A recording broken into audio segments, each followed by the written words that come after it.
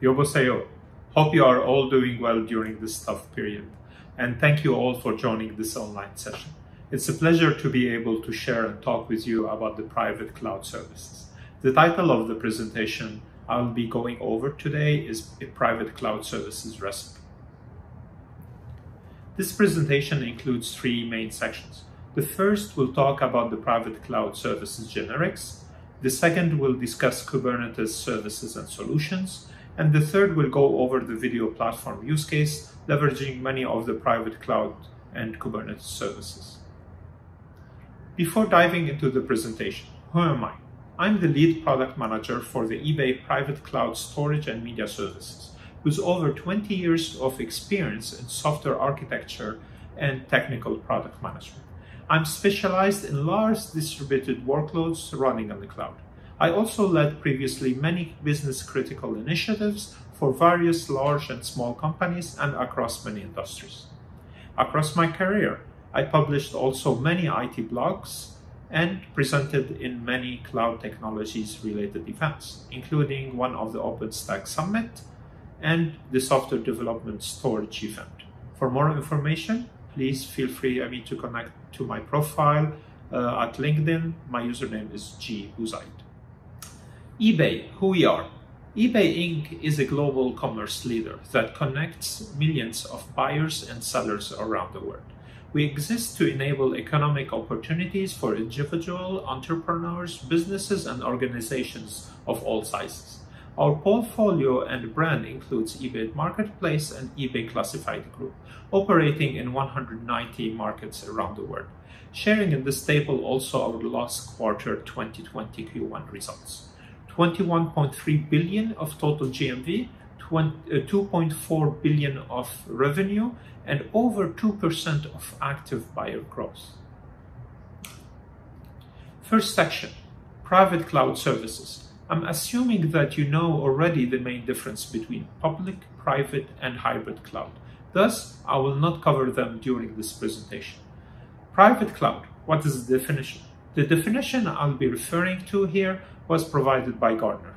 The private cloud is a form of cloud computing that is used by only one organization and that ensures that organization is completely isolated from others. The private cloud can be architected to meet that organization's specific needs. What are the benefits? The main benefits organization can obtain from running in a private cloud environment are strong security, regulatory compliance, flexibility, guaranteed resource availability, and cost savings. Please note that those benefits are particularly valuable for businesses with predictable workloads and customization requirements, and businesses in regulated industries. What are the private cloud types? I have seen and experienced three types: software, pre-integrated, and managed. Software, the definition: a private cloud software platform installed on customer hardware. OpenStack is an example. Pre-integrated, definition: a system bundle that is sold as a combination of hardware and software. This is a fast-track solution to private cloud per Forrester. This solution is installed on customer premises. Managed, the definition: is a combined hardware and software bundles installed on customer premises. In this model, the vendor provides support, maintenance, upgrade, and even remote management of the private cloud. Private cloud building blocks, what are they? I'm pretty sure you know all of them already. They are IaaS for infrastructure as a service, PaaS for platform as a service, and SaaS for software as a service.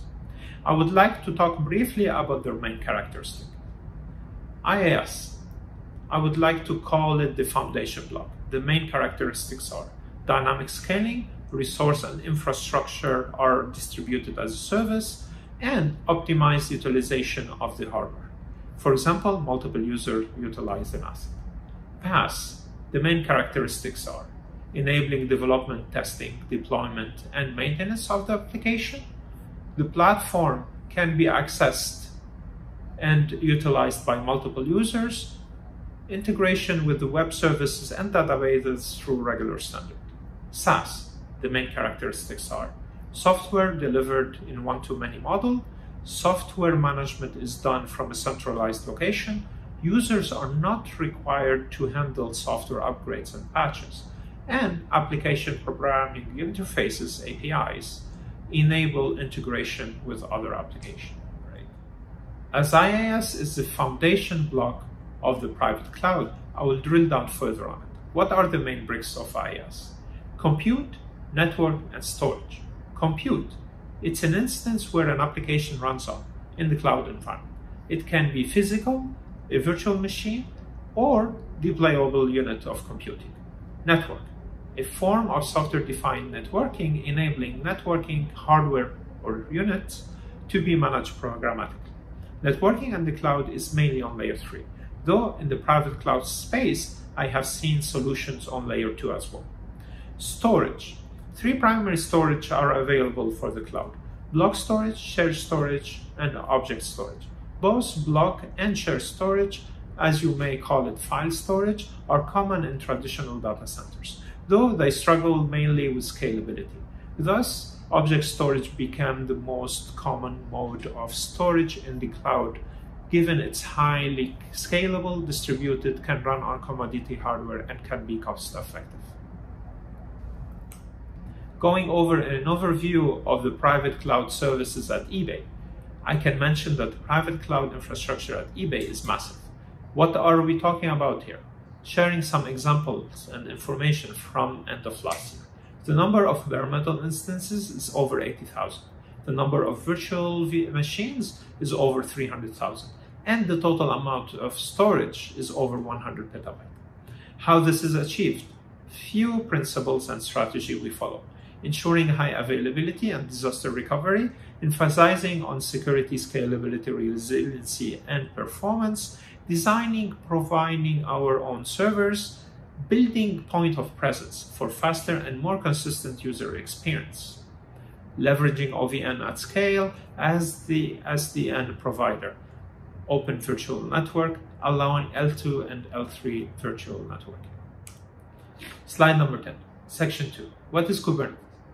Kubernetes is an open source orchestration software for deploying, managing, and scaling containers. Kubernetes is becoming highly important as modern applications are increasingly built using containers, which are microservices packaged with their dependencies and configurations. What are the main benefits of Kubernetes? Resource utilization efficiency. Through the Kubernetes scheduler, the number of CPU and amount of memory can be set for each container. High scalability. Kubernetes operates at the individual server level to implement horizontal scaling. New servers can be added or removed easily. It enables both auto-scaling and manual scaling. High availability. Kubernetes is designed to address the availability of both application and infrastructure. Kubernetes guards your containerized application through health checks and self-healing. Also, it provides load balancing and traffic routing of requests to the appropriate containers. Orchestration of software deployment.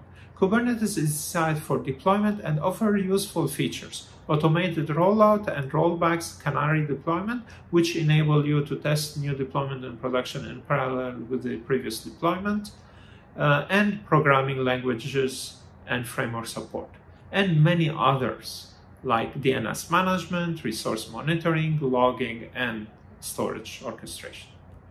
In this slide, I'll be talking about the core notion in Kubernetes presented by the Kubernetes APIs. What are they? Pod, service, and deployment. What is a pod? A pod is a collection of deployments that are co-located on a single machine. What is a service? A service is a load balancer that routes traffic to various pods. What is a deployment? A deployment is used for replicating a container for availability or scale. Deployment is using replica set underneath the hood. There is one more that I did not add to the list. You may encounter it less, even though it's very important. It's called PVC, for persistent volume claim. It's a request for storage, similar to how a pod requests for compute resources. To run an application on Kubernetes, it is important to be aware of the application underlying architecture, whether it's stateless or stateful. Running a stateless application on Kubernetes is very simple. Create the pod and the service and the container, done. If a pod dies, no worries. A new pod will be auto-created And as the application is stateless, no need for the new pod to be aware of the state of the pod that died. For a stateful application, additional considerations should be taken into account: where and how the state will be persisted. The following consideration and solution will become highly relevant in this architecture. PVC is one of them. This is something I referred to previously, for example. Object storage, data replication, etc., etc.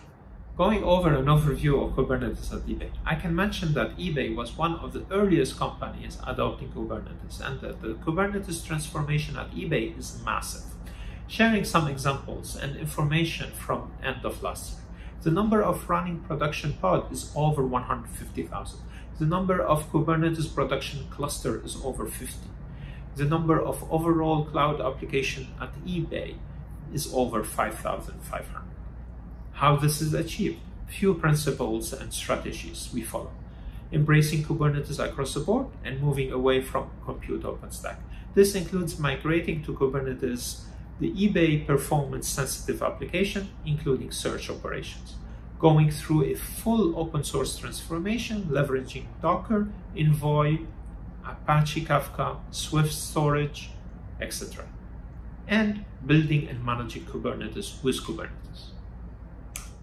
Here comes the last section of the presentation. I've chosen to talk about the eBay video platform as it leverages Kubernetes and many of the private cloud services eBay provides. What is the eBay video platform? The eBay video platforms allow sellers to add in video of cars they are selling on eBay Motors mobile application and allows buyers to view those video part of the listing. How is the eBay video platform integrated with eBay Motors mobile application? It's integrated with video upload and video view. To view an uploaded video, from the eBay Motors mobile application, the user clicks on one of the shown car listing. The user is presented with the car listing information, the car pictures, and the video. Now, to upload the video, from the eBay Motors mobile application, the user clicks on Sell at the bottom of the screen. The user enters the car information starting by the vehicle VIN, which is the vehicle identification number. The user can then upload images of the vehicle and the video. The video view, upload, transcoding, storage is handled by the eBay video platform. In order to visualize this integration better, let's go over a quick demo. We open the eBay Motors application, we click on Sell, enter the vehicle VIN, upload images, and now we are ready to create a video.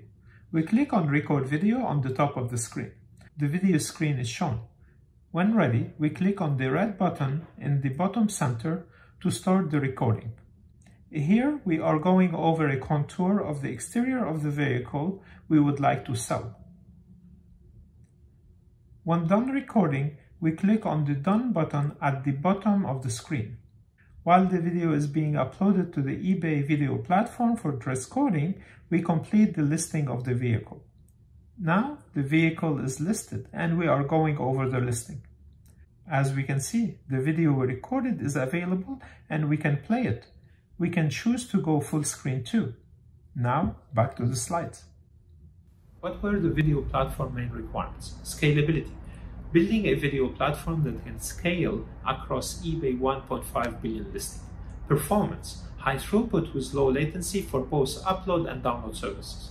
Resiliency. Resilient video storage at very low cost. This requires transcoding the original video into smaller but perceptually good quality videos. Durability. Durable and reliable storage. Any loss of data or missing chunks for a big video file can spoil the experience. Content delivery. Smooth playback across multiple devices and unreliable network. Monitoring. Efficient monitoring and visualization for system state and performance. Maintainability and ease of use too. Building on eBay private cloud service stack with existing tools for deployment and configuration make it easier for development and operations team. In this diagram, two parts. The first about the user uploading a video and the second about the user downloading or viewing a video. Let's start with the first part. From top left, you see the icon End User Uploading Video. The video upload request go through POP. POP, point of presence, something I talked briefly about in my previous slides. It enables faster and more consistent user experience. Then the request go to the real service, which is the eBay video platform. The real service stores the video metadata in the entity service and the video content in the blob storage. The real server then broadcasts a message to a message broker service. The consumer of this message broker is the transcoding service, which handles the video transcoding. Now moving to the second part. From your top right, you see the icon End Users Playing Video. The video player issue a download request through CDN, which is the content delivery network, used for caching, speeding up the download. The request go through a layer 2 caching as well. This one is on the POP. Then the request lands in the real service that fetches the video metadata and transcodes the video. Every single component you see in this diagram is running on the eBay private cloud in high availability and disaster recovery. Let's take a few examples. Entity service. It's a cloud service fronting a geo-distributed document store. Blob storage is a highly scalable storage service where data is replicated across multiple data centers. Transcoding service is a highly resilient and optimized service fully running on Kubernetes, part of the eBay private cloud ecosystem. Real service is a cloud service running in active mode across multiple data centers. Building a video platform that can scale across eBay's 1.5 billion listing cannot be successful without a fully fledged monitoring service. The eBay standard observability platform called Unified Monitoring Platform, UMP, is used. It enables logging, monitoring, and graphing capabilities. UMP provides distributed tracing too for tracing a request end-to-end, as the video is being segmented at several places and there are multiple components involved. This monitoring service will provide an efficient monitoring and visualization for system state and performance. I provide in this slide a sample dashboard for some of our video upload metrics. This is the last slide. I would like to thank you for your attendance, and please feel free to connect. My contact information are listed on this slide. Also, if you have any question, I'll be happy to answer. Thank you.